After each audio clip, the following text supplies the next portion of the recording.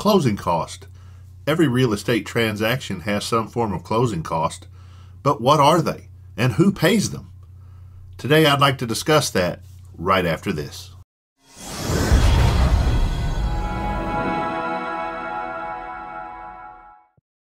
Hello, I'm Anthony, the Home Guy Waco, and each week I put together videos pertaining to real estate, Waco, and the surrounding area. Today I want to go into closing cost and talk about who typically pays what are we paying for, and what's negotiable. First, let's start with what the buyer typically pays in closing cost in a transaction. Buyers typically pay out 2 to 5% of the sale price of the home in closing cost. That includes attorney's fees. Even if they don't have an attorney, a lot of times the title company will have an attorney pull up all the documents that are needed and sign off on everything whenever the house is being closed on. So there is an attorney fee usually attached. Also, loan fees. If the home is being bought through a mortgage, you'll have some fees from the lender, such as loan fees, origination fees. If you're buying down any points, all of those fees are paid for by the buyer.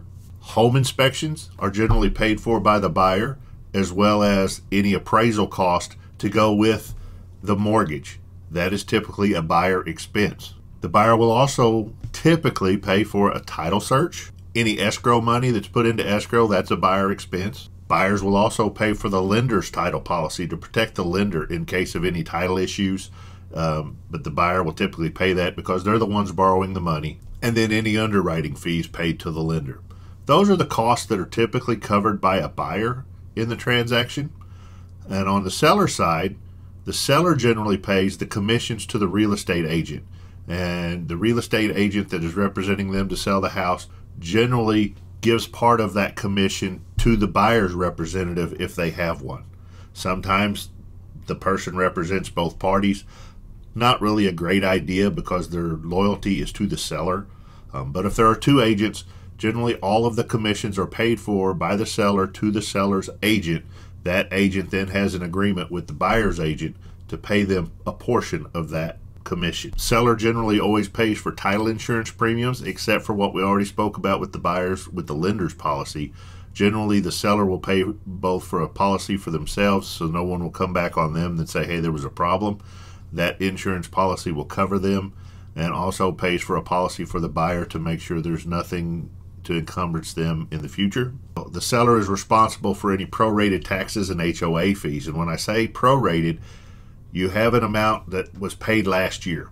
The title company takes that amount. They have a formulary based on 365 days or 360 days, however they wanted to do it. And they figure out how many days we are into the year at closing. That amount of money is paid for by the seller and given to the buyer at closing. Same way with HOA fees. They're paid up to a certain date in advance, given to the seller, to the buyer at closing. And there's a lot of confusion that goes along with this. I've been in a lot of deals where at the end of the year, the buyer calls up and says, hey, why am I paying this whole tax bill? And we always have to go through their closing documents and say, hey, this is where it was credited to you at closing from the seller to you, and you are responsible for 100% as the buyer of that property. But you were paid by the seller at closing. Also, a seller typically pays home warranty fees. If one is offered for the buyer, it's usually requested in the contract during the transaction. But the seller typically pays for home warranty fees. Most of these policies are for 14 months and will protect different systems within the house in case anything should happen in those 14 months right after closing.